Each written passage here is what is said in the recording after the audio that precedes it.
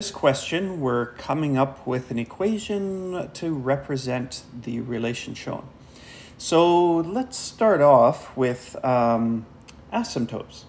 So let's do that. And we take a look at it from a horizontal asymptote point of view. We can see that we have a line across there at y equals 1. From a vertical, we have the up and down line there at x equals 2. All right, so asymptotes out of the way, and so now let's get our equation started. The form we're asked to work with is this, and given our asymptotes, we should be able to figure out the h and the k.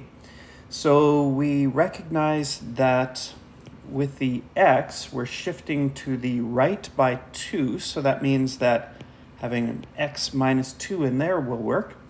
And we're shifting up by 1, which means that we will have a 1 at the end. So, off to a good start. And so really, what we have left here is our a. So how are we going to solve for the a? And that's the shape of the graph here.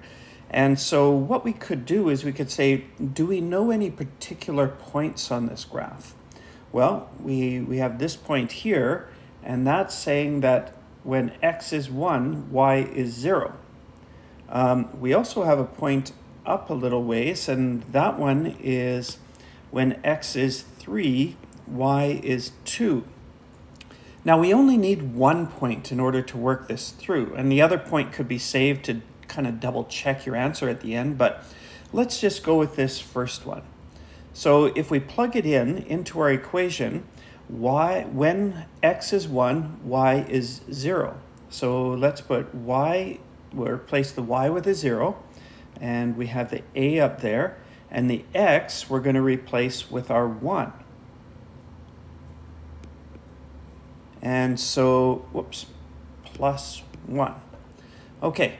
So there we are there, and 1 minus 2 is negative 1, and 1 divided by negative 1, we just have negative a there, or negative 1a, whichever you prefer, equals 1.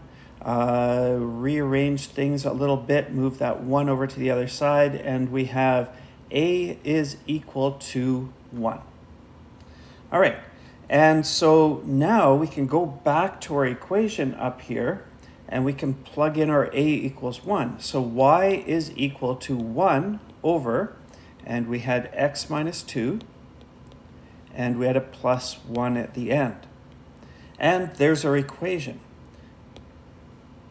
Now, one thing, if you were doing this on a test or something like that, one thing you could do is you could use your second point here, and you could plug in your x and your y for that and make sure it comes out to be correct. It has to in order to have that point represented in this relationship. So good thing to double check. Anyways, that's that.